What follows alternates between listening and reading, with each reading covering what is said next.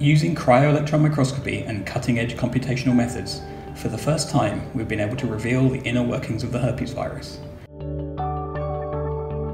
Why is this important? Because the herpes family of viruses cause a range of common and some serious diseases, including cold sores, chickenpox, and in some cases cancer. Despite these viruses being so common, until now a detailed knowledge of their complete structure has eluded us, owing to their very small size. A single herpes virus particle is only 1/5000th of a millimeter in diameter. Viruses infect us by introducing their genes into our cells.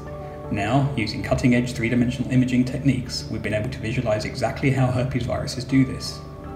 Through our detailed visualizations, we can begin to understand the herpes virus as an efficient biological machine. We've been able to reveal the tiny motor-like structure the virus uses to pump out its DNA and thereby infect its host.